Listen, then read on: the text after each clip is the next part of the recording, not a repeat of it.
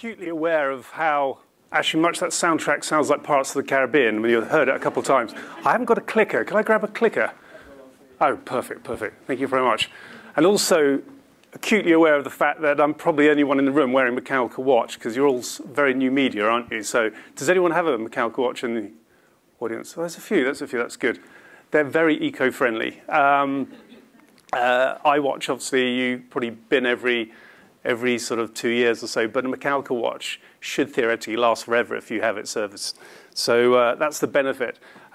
What I thought I'd talk to you a little bit today is, I mean, it's very much about building a brand.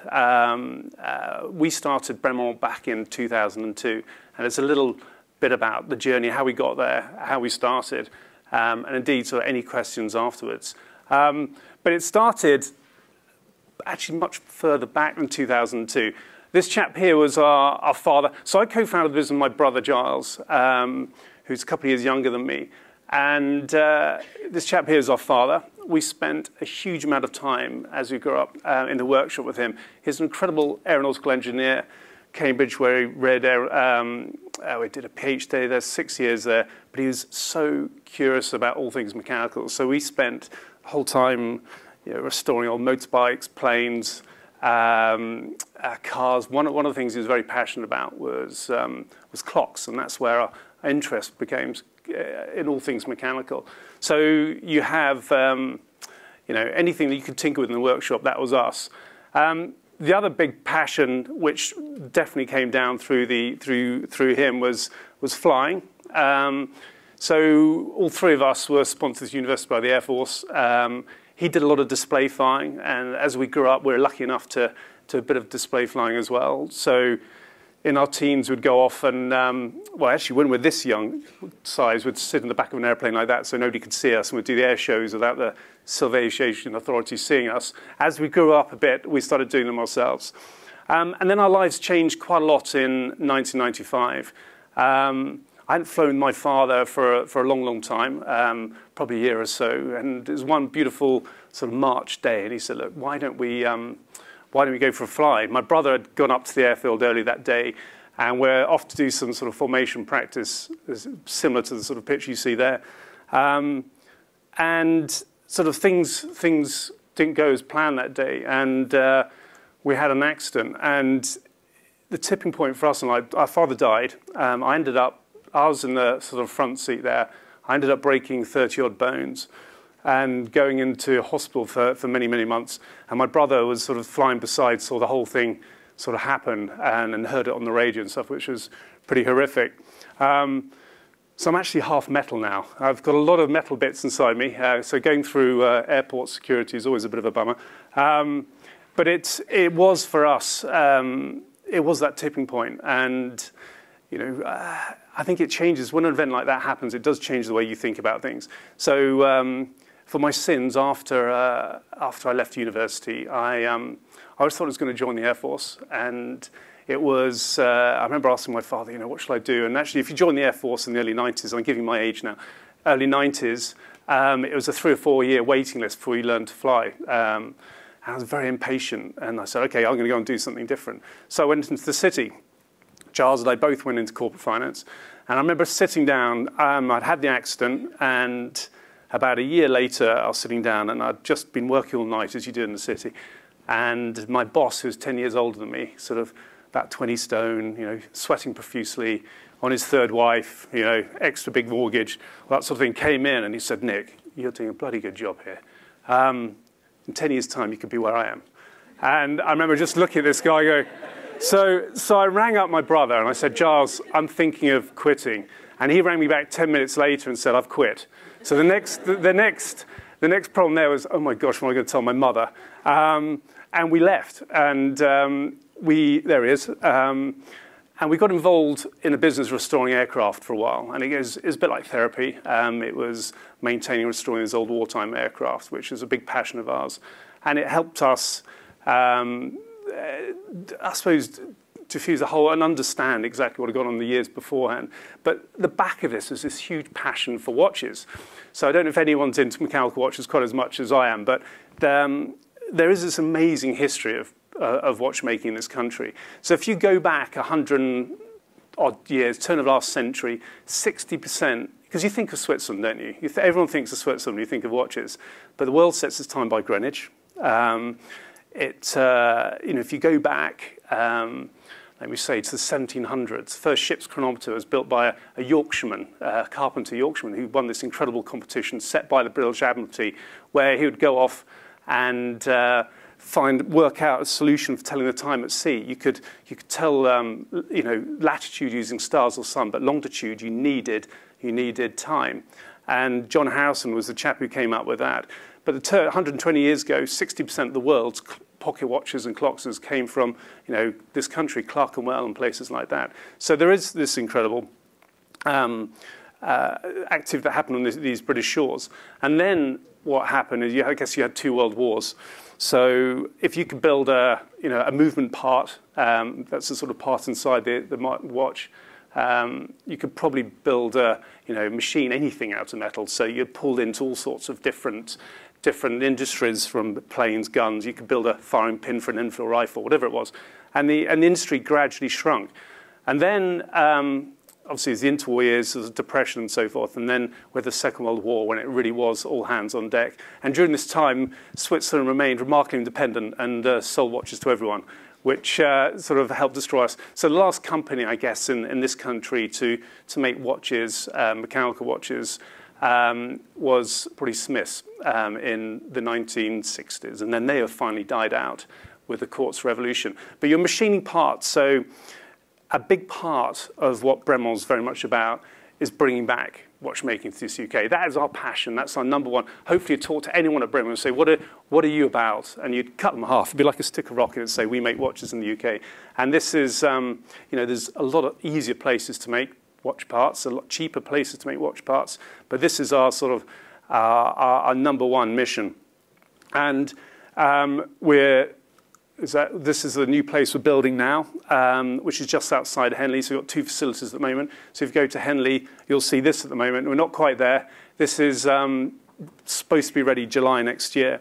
But if you're machining parts so human hair is 50, 60 microns. You're machining to probably 3 or 4 microns consistently. So you have a machine probably quarter the size of this room, doing nothing but making a part, a minute part.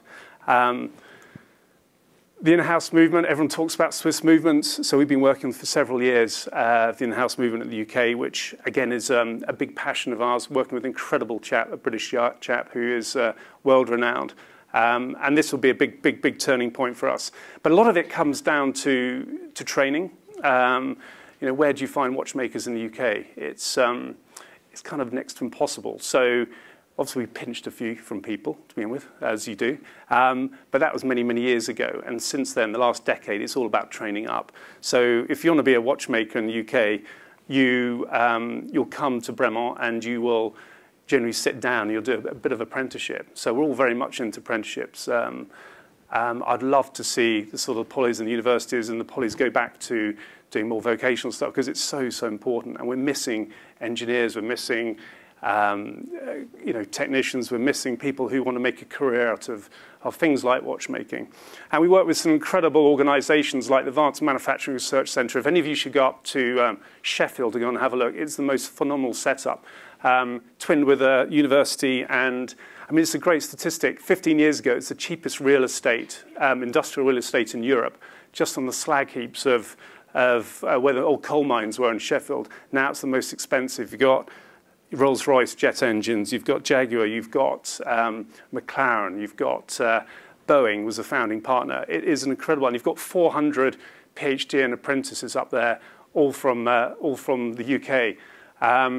Then you've got little things like British School of Watchmaking, which is tiny, and we sort of help subsidise that. But we're hoping that with time this will change. So when we started Bremont, it was very much we weren't Swiss. We so weren't Swiss, and there were several.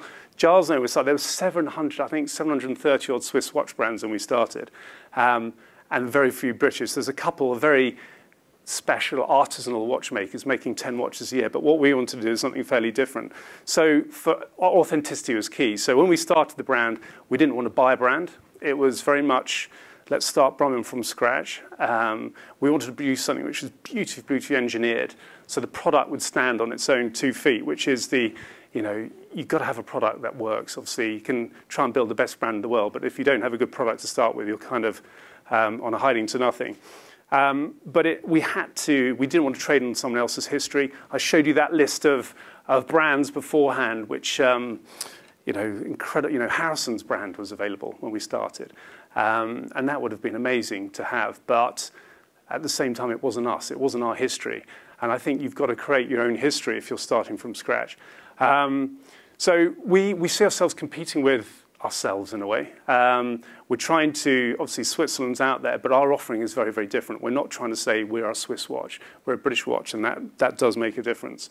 The whole bit about doing things differently was very, very important to us from very early on. So our strategy, Giles and I, we sat down and said, what is our,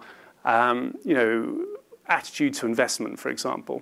So when we, Giles and I set up, there's 2 ways of looking at investment in anything you do. Machinery, you can sit down, you can do your incredible return on investment model where you think, okay, is this going to work? What's the payback on this?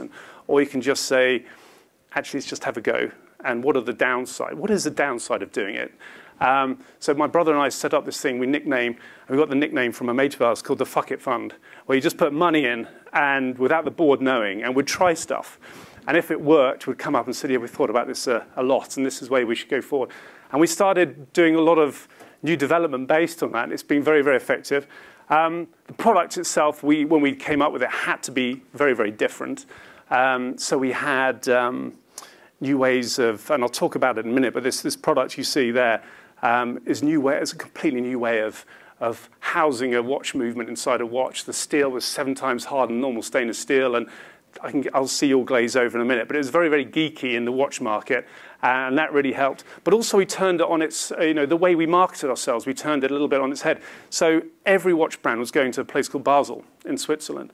And 4 years ago, we pulled out and said, actually, this is a Swiss watch show. Let's do something ourselves. Let's do it differently. You have to do things differently, especially if you're sort of the minnow against the LVMHs, the Swatches, and the Richemonts, and the Gucci Group, and those sort of people.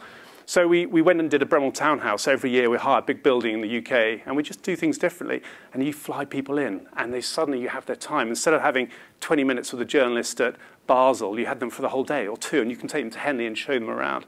Our watch stores, we have a number of our own stores. We sell through a couple of hundred others, the Watches of Switzerland sell to people around the world.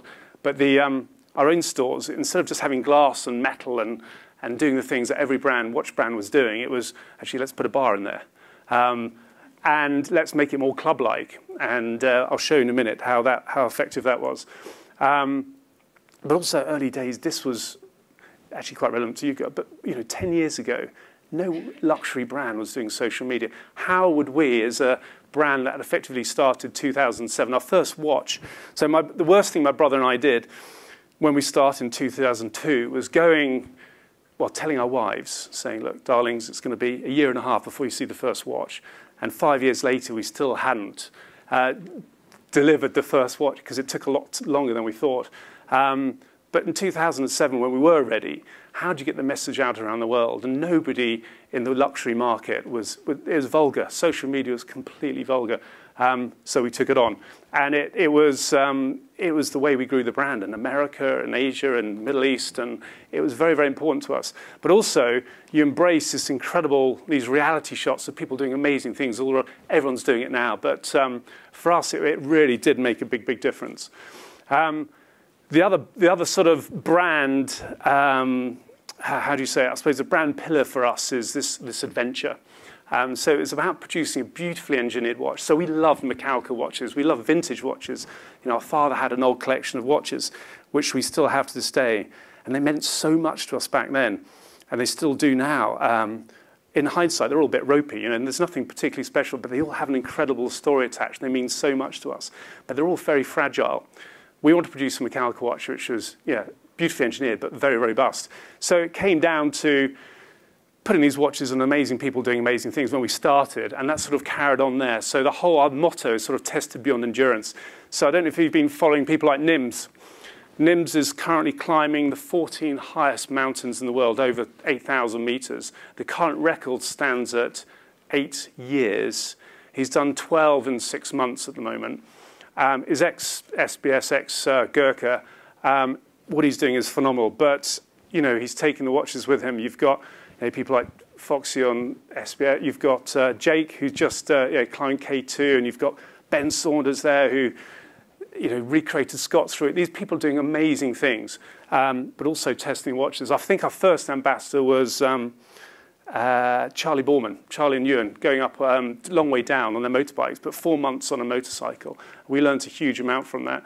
I'm trying to figure out why our PR girls picked Ross Edgley, but but there are some amazing people doing some amazing things. And based on that, we also have a thing called, I'll show you in a minute, Bremont Venturers Club, where these guys come in every month and talk to us. Just carrying on the whole adventure spirit, this is my brother.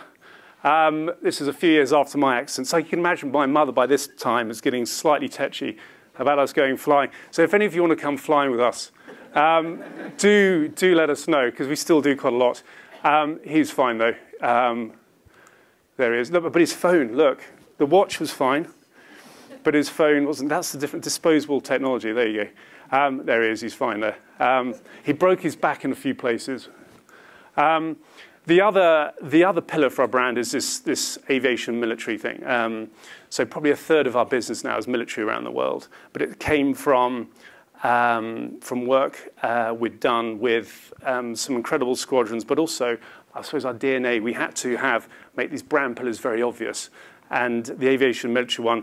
And you've got some incredible people, several hundred squadrons around the world using these watches. And again, for social media and for just pure marketing pleasure, you get some incredible, this is 80,000 feet over somewhere in a U-2 spy plane, and there are some really, really cool images. And the military has continued. We do a lot with the armed forces. Things, Invictus is a big part of our, of our charitable side. You do, with the only watch brand to the Armed Forces Covenant, and again, there's some amazing stories come out from these incredible people. This is quite a nice thing for the brand. It was all about working directly with the Ministry of Defence and Her Majesty's Armed Forces to produce a mechanical watch. The last military mechanical watch made was probably in the 60s again. So this is quite a lovely thing for the sort of history books of Bremont to be doing. But what is our mission? And so I think Giles and I, if we can look back in 20 years' time and what was Bremont about, for us it would have been able to say we played a small part in the reinvigoration of watchmaking in this country. It'd be lovely to be able to walk away and say, actually, there's more watch brands, and already there's sort of more brands starting in the UK, which is fantastic. And we need, in Switzerland, the market's very horizontally integrated with lots of people doing different things, and it fosters more and more, I suppose, more and more business in that area, and that's what we're trying to do now. But going through all of this, the thing that really stuck out, and I think Paulina was mentioning it earlier, this whole thing about customer satisfaction is absolutely clear. So important for us. Getting the customer in the first place is exactly what Paulina was saying, is just a tiny bit. It's how you look after them afterwards. And it is about taking this person, making them feel immensely special. You've got to make them feel like rock stars, really. You really do. And when they buy them, so we do various things like these adventurers clubs where people can come along, where talk to you. So you might have a Bear Grylls coming and talking. You might have Charlie. You might have Ian Callum, chief designer of Jaguar and Aston Martin, coming along and talking about adventure and design. Anyone, actually, Giles and I find interesting, you get along. But it is really important, and is, again, Paulina, you could have written my speech.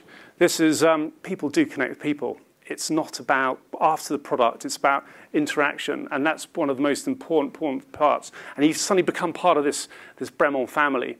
And so CRM for us was really, really important from day one, and how we communicate with our client customer base, and again from that partnerships, etc. And these are our stores.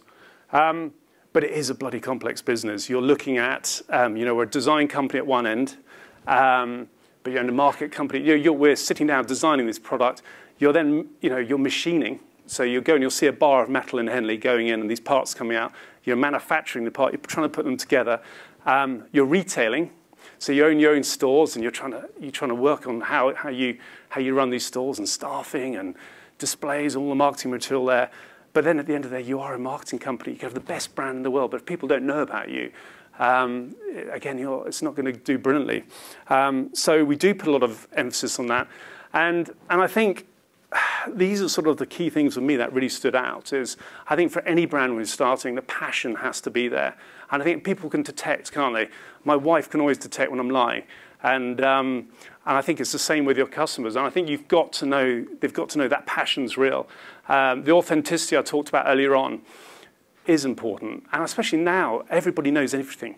On the internet, people go in and they're asking questions which 10 years ago, they wouldn't have had a clue. And you've got to have these glass, these glass walls where everyone can look in, which is why we're building that new facility. So people come along and kick the tires. I want to know where that, saying made in England, I want to see where that part is actually made. And there's not a sort of shipment coming around the back from somewhere else. And that's really, really important. And obviously, we all have to be smart. That's quite important. But the innovation is really, really important. And for us, the thing that really, I think we differentiated ourselves from certainly the majority of brands when we started with this, was this ability to tell stories. So a watch is a watch for most people. It's round, it's normally with 3 hands, it tells the time. But what is the difference between that brand? If you go into Selfridges, go into Watches of Switzerland, there may be 40 brands there. But why would someone go for your brand? And it's about telling stories. And one of our very early storytelling exercises came from this partnership here with Martin Baker. You probably saw Jimmy Fallon with that watch with the red barrel earlier on. You can only get that watch if you've ejected from an aircraft. This company, Martin Baker, makes 70% of the world's fighter ejection seats. And they came to us about 12 years ago and said, look, if you eject from one of our aircraft, you get a really ropey tie, and you get like a badge. And nobody wears a tie. I'm going to make sure I always insult someone. And these ties look like they could go up in flames at any moment. And they said it'd be really nice if we could design a watch with them, which they would subsidize. But you can only get, again, as I said, if you eject it. So we said, great. But they said, look, yeah, but the watch has got to go through the same testing of the ejection seats themselves. And these ejection seats might sit in an aircraft for 40 years. They might be on an aircraft carrier. They might be in Nevada, with the heat. They might be in Alaska. They'll be at 80,000 feet. They'll be landing on an aircraft carrier with salt fog. There'll be all these different scenarios. And the watch, they've got the most incredible environmental testing facility. So we started putting our watches through this, and they were destroyed. And we were going, oh dear, we promised we'd be able to deliver this thing. And our technical director at the time said, actually, let's come up with this idea of suspending the movement inside the watch in a special suspension mount. And we did it, and they started passing. And that's what led to all of our military work. It was telling this story about, wow, this is a mechanical watch, but it's immensely robust. And the whole story, and they've saved 7,600 lives to date. It's a British company based near Denham, M25, M40. And it is just the most incredible place to go and see. So that was a bit of a story. Obviously, Jaguar, we've worked with for 10, 12 years. Fell in love because he's such a brilliant guy. Ian Callum, the chief designer, where he came from Aston Martin. We designed the DB7, the 9, the Vanquish. This Bond villain car at the bottom. But we did various lovely projects with him. We've just actually done an Aston Martin thing with him as well. But we ended up designing, the clocks, the Royal Jaguars, and ended up with a line of watches for Jaguar. But again, it was a storytelling. It was about working with this new continuation lightweight E-type, and press needs stories to write about. Otherwise, again, it's a round watch with 3 hands. America's Cup was another good one. It's the first British timer since 1865 to be involved with the America's Cup. But just to finish off, one of the watches themselves, how do you tell a story? And we started, again, in 2000, I think it's 2008, we started with our first watch, which they all had a charitable, we'll do one limited edition in the year with a charitable angle on it. And the money goes to charity, and it's something quite special. It's basically historical, and it's, again, whatever Giles and I find interesting. And it started with these 2 watches here, both built with very famous parts of aircraft in it, a P-51 and a Spitfire, from very famous ones from the Second World War. And when they came out, they were at sort of £6,000. Now they go for about £26,000. So they've gone up in value. And now this one here, Codebreaker, we work with Bletchley Park, and that's got the original parts of an Enigma machine built into the movement and part of Alan Turing's hut in the crown. But from the front, it just looks like a beautiful watch. But from the back, it tells a whole story. HMS Victory, original copper and wood oak, that was at the Battle of Trafalgar, as certified by the First Sea Lord. Again, monies went to the restoration of the ship. And this is probably one of the most exciting ones. This had original fabric from the 1903 Wright Flyer, Orville Wilbur Wright's first ever aircraft. So he met up with the Wright family, and it was all about restoring the Dayton family home in Ohio. But there's stories, and obviously the product's got to keep up with the story itself. But if you combine the two, and we only do one of these once a year. And our launch, I think, for this year's is in a couple of weeks' time. But we've done one with BA. You probably saw that Concorde one, the last flying Concorde. And it's storytelling plays a big part. Last couple of slides. Obviously, movies help. Makes a big difference. So if you can get in the movies, Kingsman is a big thing for us because it's suddenly eyeballs all over the world. It's not just in a magazine in the UK. Tom with his Venom. And there you go, a few Bremont spotteds there. There you go. I'm acutely aware of time there, but I'm here for as many questions as you like. So thank you very much indeed. Thank you. Thank you very much. Pleasure. Yeah, we've got a few questions coming in.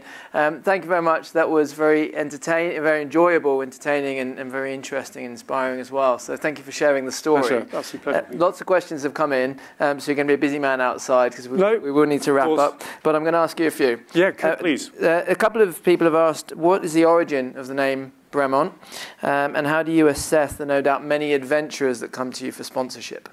Okay. 2 questions there. So the adventurers, quickly, that is obviously doing something quite special. There are quite a few people doing special things, and these special things get more and more special as time goes on. I don't know how these adventurers come up with the next thing, and there's some pretty crazy things you get.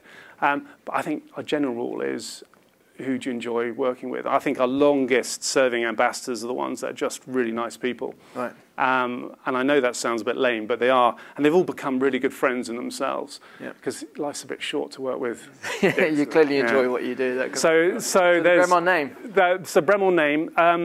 When I talk about authenticity at the beginning, we didn't want to buy a brand. And having a surname like English was slightly hard to trademark, and an English watch company the irony would have been lost on a lot of people. So 2 years after my father's accident, or my accident, Giles got me back up in the air quite quickly, right. Metal arms and stuff. And as kids, we're very fortunate. We'd go off and we'd fly. My parents gave us a huge amount of kind of responsibility from quite a young age. So I'd be 17, Giles would be 15. And our summer holiday would be going off in a 1940s airplane with the stipulation off to Europe and by ourselves, with the stipulation that we rang Mum once a week just to tell her where we are. So you'd cross the channel following the ferry, hoping it was going from Dover to Calais, and it'd be going to Ostend or something. And then and we're doing another one of these trips 2 years after, and we had a forced landing in a field in France. And if you do that in America or England even, you buy the farmer a bottle of whiskey and take his wife for a flight, and everything's very easy. And France is very, very bureaucratic. So we landed in this pea field, and the chap who came out to help us, Giles went hitchhiking with a rather good-looking French woman to get some fuel.